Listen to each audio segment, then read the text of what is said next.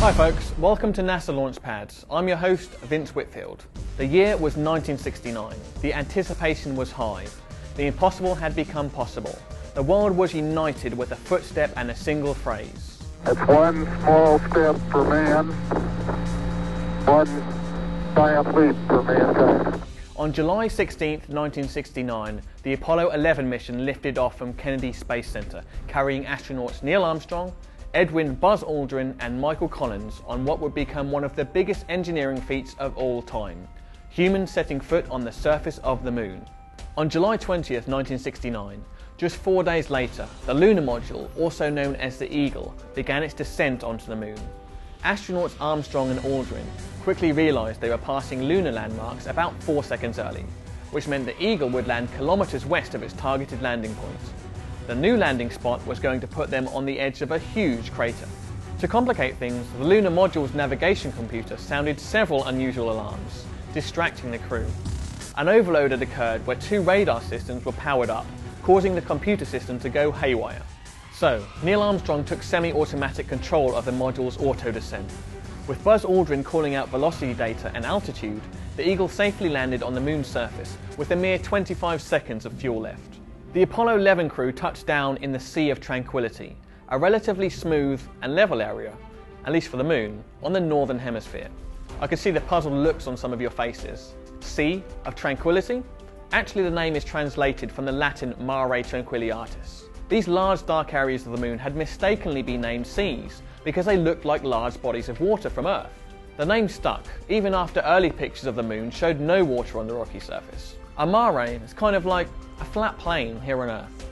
And this site had been carefully chosen over a host of other possibilities, with relatively few craters and boulders allowing for an easy descent, and no large hills, high cliffs or deep craters that could interfere with the lunar module landing radar. The site seemed a good choice, and the resulting images were breathtaking. After the moon landing came the most exciting moment, when Neil Armstrong and Buzz Aldrin became the first humans to walk on a planetary body other than Earth. Although the first moonwalk wasn't scheduled to occur until July 21, 1969, a day after the astronauts had landed on the moon, the excited team, unable to sleep and feeling no ill effects from their landing, took that first leap of faith on July 20th at 10:56 p.m. Eastern Daylight Time. In order to capture the images of mankind's first step on the moon, Armstrong pulled a special ring that automatically deployed the television camera. Armstrong later reported that they had very little trouble, in fact much less trouble than they expected after landing. Because little was known about the surface of the moon, the astronauts did not know what to expect when they made that first step. Would they sink in soft dirt up to their knees? Would they be able to move easily? They were pleasantly surprised to find only a few centimeters of dusty soil on top of a hard surface. And by learning to use what Aldrin would later call a standard loping technique of one foot in front of the other, and planning their steps before actually taking them, moving across the lunar landscape wasn't as hard as they anticipated either. But it wasn't just a casual stroll through the park, or rather the moon. The crew had a timeline and several important tasks to complete. One of their moonwalking missions included collecting lunar samples, and the crew collected about 21 kilograms worth. Another mission for the Apollo 11 astronauts was to perform experiments, so they dug their heels into the moon dust and got started on some science. The soil mechanics investigation studied the properties of lunar soil information, which aided in future Apollo missions. The crew had a limited time to work on the lunar surface, so some experiments were simply deployed and later monitored from Earth by radio telemetry.